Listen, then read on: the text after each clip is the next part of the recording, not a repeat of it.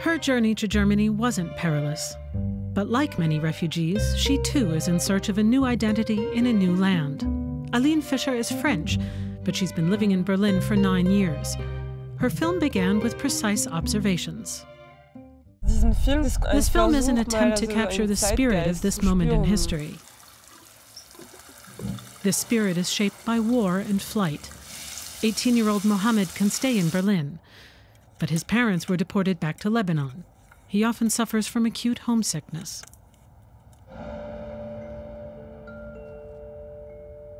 يابا الو محمد يابا أنا ما عادش بدي أعيش ببرلين بدي أرجع على لبنان.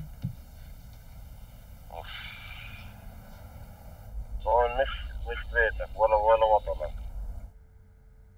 Für Refugees oder für Leute, die einfach keine Rückkehr haben. For refugees or for people who can't go back, it must be very destabilizing to know that they will always be in a foreign place, without the possibility of ever returning. Fremde, also im Ausland, und man hat so keine Möglichkeit, so da zurückzukommen.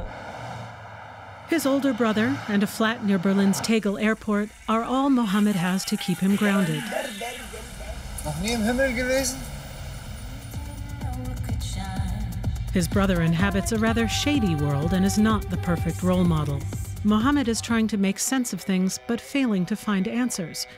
Religion is no help either.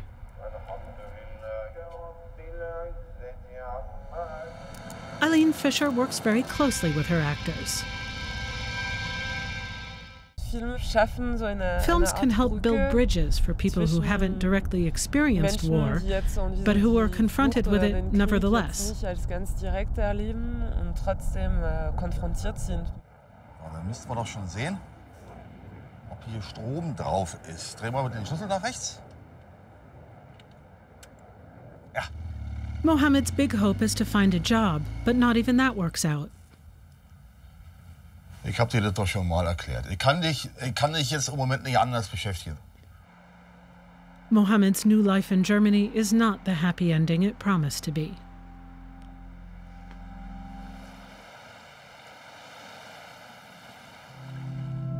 Meteor Street is a poetic portrait of a young man lost in a new country.